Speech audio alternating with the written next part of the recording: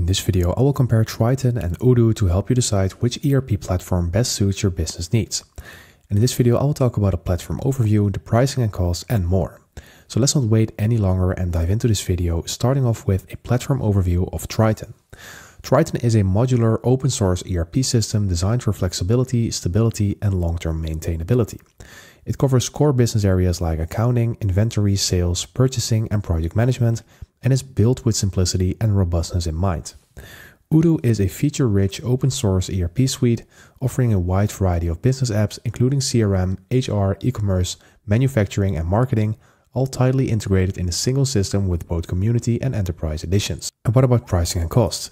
Well, Tryton is completely free and open source with no license fees, and you will only incur costs related to hosting, development, and maintenance if self-managed. Odoo offers a free community edition, while the enterprise edition starts at $40 per user per month, with pricing depending on the number of users and apps activated. And you can also see a lot of plans in here, and the one app is free, and the standard plan and the custom plan with more apps included will start at €20 or $20 per month, and the custom at 30.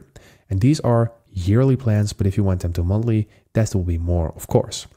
So that is about the pricing and the costs. So Tryton is cheaper than Odoo, but I think Odoo offers some more features and some more possibilities than Tryton. So I would say that Tryton is best for businesses looking for a lean, customizable ERP system with strong focus on core functionalities and data consistency, especially those with in-house development capabilities.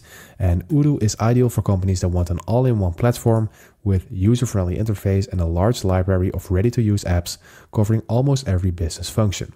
So let's make a verdict between the two.